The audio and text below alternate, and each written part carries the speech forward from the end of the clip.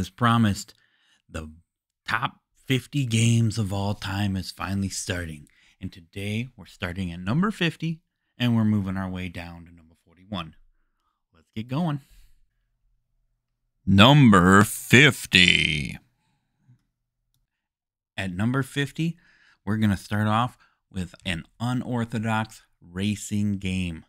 I say that because it doesn't feel like any other racing game I've played, as you're racing around the island of Jamaica.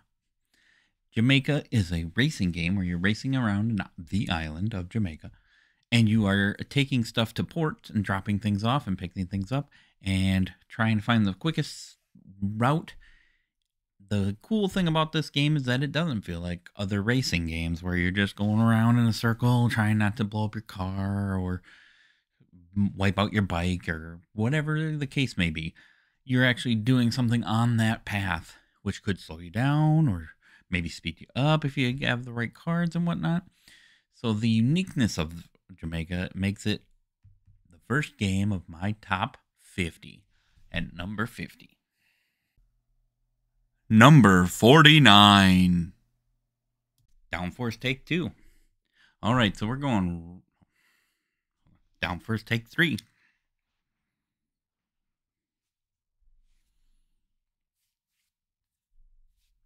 All right, so we're going right from number 50, a racing game, to number 49, a racing game. Downforce is a racing betting game. So what you're doing here is you're bidding on your car so that you can have a special ability and what the special ability is. And then you're going to take that car and you're going to race it.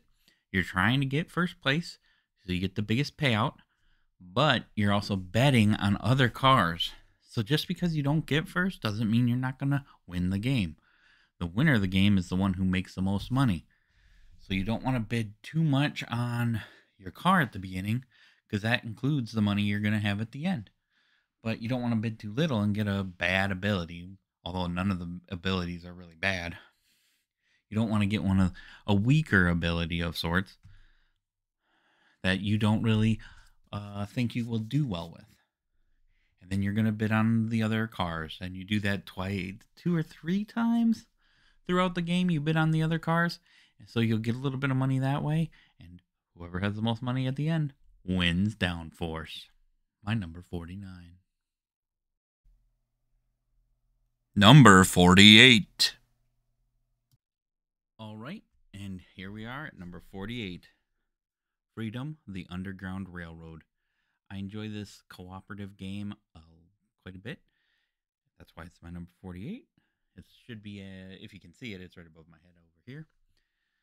I like this game because the theme is really a great theme and a really important part of the history of the United States, and I enjoy history, especially learning about it and reading about it. And this was, you are trying to help slaves through the Underground Railroad escape the tyranny of slavery. And you and your teammates are working together to combat that and win out and do your best to save as many people as you possibly can. So this is a fun, excellent co-op that I recommend, and I really enjoy the theme and the history of it as it brings some light to what our history here was ago. And that's my number 48. Freedom, the Underground Railroad. Number 47.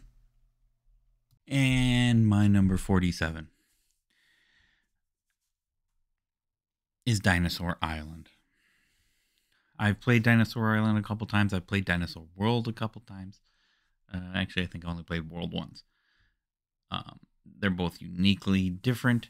I think I'm leaning towards Island a little more. World was good, and I enjoy it, but when they bring in the cars and you're kind of like building off that extra little settlement area, it's not quite the same game. So I went with Dinosaur Island here, as I enjoyed putting together the DNA of dinosaurs and making dinosaurs and all the fun things that you would do in Jurassic Park. It's thematic, although it's not Jurassic Park. It is a really fun scientific game that really doesn't bring science to life. So don't pretend like you're going to play this game and learn some things about science or even see some real stuff. I mean, some of it is somewhat true with the... Anyways, let's not go there. But Dinosaur Island, fun building game, building dinosaurs through science and DNA. My number 47. Number 46. All right, and now we're on to my number 46. Another deceitful game. Not a social deduction necessarily, where there's a traitor anyways, but a deduction game where you're figuring out how much somebody's lying about what they put in their bag because they're trying to bring in counterfeit items in Sheriff of Nottingham. I've always enjoyed this game because, you are putting stuff in your bag, and sometimes you don't have counterfeit stuff, sometimes you have nothing but counterfeit stuff, and then there's the mix in between. And you just have to figure out what can you put in there, who's the sheriff this time, how much can I lie to them, how much can't I lie to them, how much will it take for me to get them to not even worry about my bag today. And in the end, I don't know if I won the last time or not. I'd have to double check.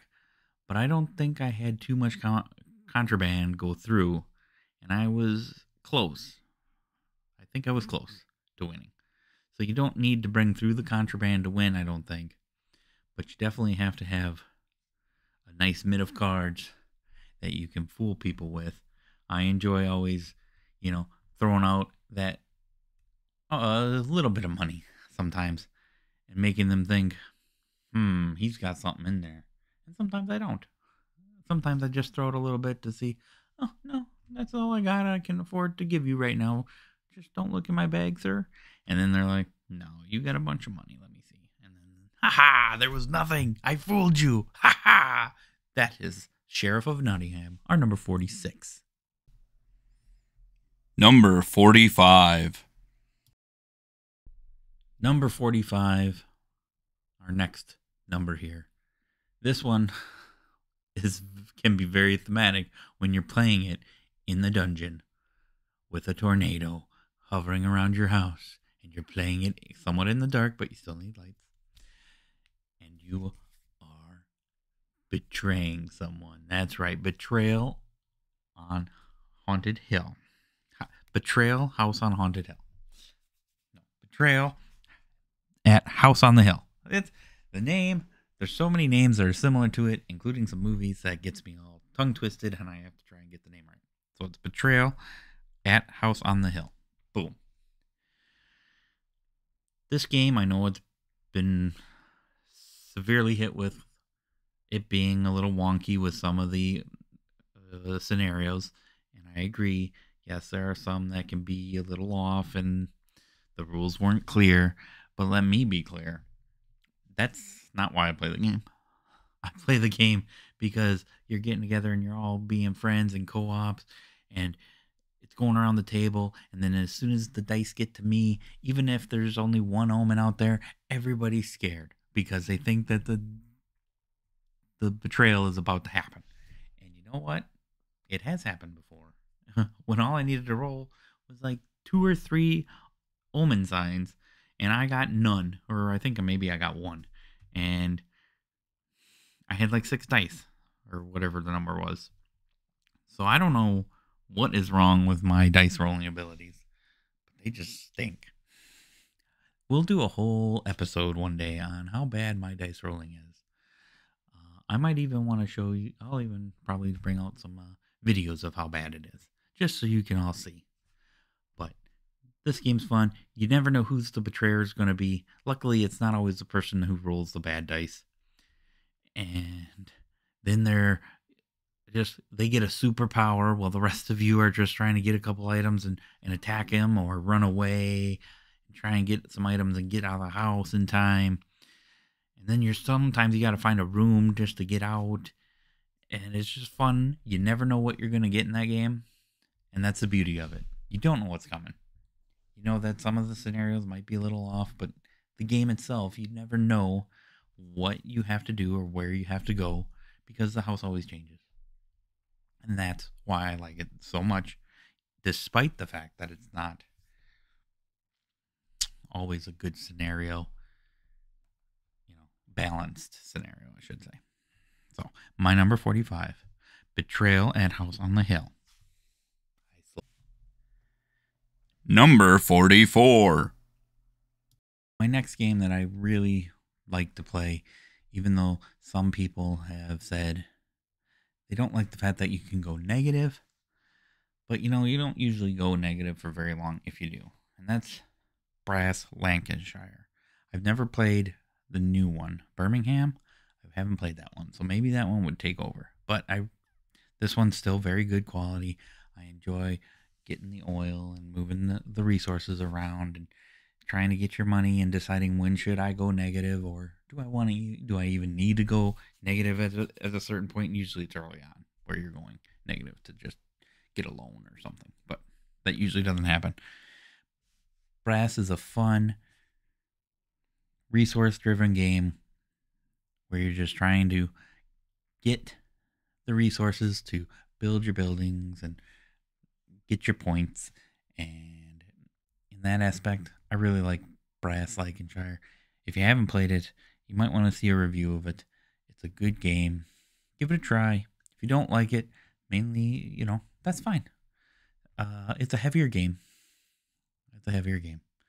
So, with that being said, it's my number 44. And I like heavy games. Sometimes. Number 43. Ladies and gentlemen, are you ready? The race is about to begin. If you haven't figured out what I was trying to imply there, it's number 43, and it's Ready, Set, Bet. What can I tell you? It's a very popular game as of late. Most people that have been in the hobby for a while know about this game, have tried the game. It's a quick game, 20 minutes. You can get it down to 10 if you got somebody who's just going to blast you the dice and kind of moderate the game for you. You can probably get it done in like around 10 minutes because there's 3 rounds and you're just running the horses to the other end, rolling the dice. There's 2 through 12. Every time their number gets rolled, they move. You make bets. The quicker you get to making the bets, the more money you'll win. So you want to make sure you're betting on the right horse, though. You don't want to just bet randomly on everything. You want to bet on the right horses so that you can make the most money. So there's a balancing act there. Do I want to get down quick on number 7 because he's got the most, 7 gets rolled the most? Or do I want to wait because who knows, 12 doesn't need to get rolled as much and they can still fly through. So betting game, racing game, all put into one. My number 43. Ready, set, bet. Number 42. And here we are down to my number 42. It's just one. Just one is a fun party game where, again, it's very simple. You get out a card. They pick a number. You see 1 through 6 on the card. You see whatever number they picked. And everybody at the table is trying to find a different word to give them as a clue to figure out their word. Caveat is, if you have 2 people with identical words, or if one person puts fork and the other person puts forks, it's still identical. Plurals don't matter, at least in my opinion. I think that's the way I've always played it. But if you have 2 identical words, you flip those down, so that's 2 less clues they get if you get identical words. So if you're only playing with like 4 people, 1 person's guessing, 2 people got the same word, 1 person, they only get 1 word clue. Maybe it's spoons or spoon. And good luck getting dinnerware out of that. But you might. You could also get utensil. There's still more than 1 word that you can come out from spoons on. That's the fun part of the game, is like you trying to be obscure but not too obscure. And you don't want to be obscure the same way that person's going to be obscure. And the thought process alone makes you go crazy, and you go, ah! And then you're having a good time going, ah! With just one. My number 42. We only got one left. Just one left for today. Number 41. And finally, we've reached number 41. And today, we're going to go across the seas to a little known land named England. And then we're going to walk to a little known city named London. But we're not going to get too close to London if it's 1666, because the Great Fire of London 1666 just is going down. Our objective as players are to maintain the fire so that not as much of the city burns. And we also want to make sure that if it's going to burn, which it will, some of it, it's not our part of the city that burns that we own, because we're rich and we don't care about other people. Not that rich people don't care about other people. Let's just cut that. Because we're rich and we don't want our buildings, which we own a lot of, to burn down. So somehow we're going to try and flame that fire away from us and our residents in our buildings so that they don't get hurt. And that is the Great Fire of London. You are battling everybody else to not have the fires burn down your areas.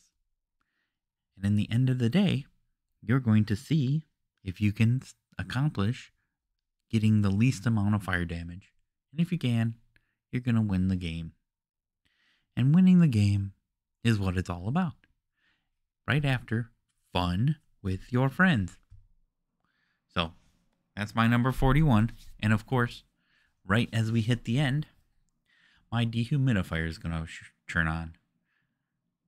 Luckily, I don't think you can actually hear that. That means my microphone's doing a good job, and it's a quality enough microphone to block out the humming background noise. But if you hear it, oops, I should have unplugged it or turned it off like I planned on doing. But needless to say, 20 minutes later, whatever this is, I am going to go take care of that. What we have coming up for you is still numbers 30 or 40 through 31, and then all the way down to 1. We also have some reviews I plan on doing. They're coming up here in June.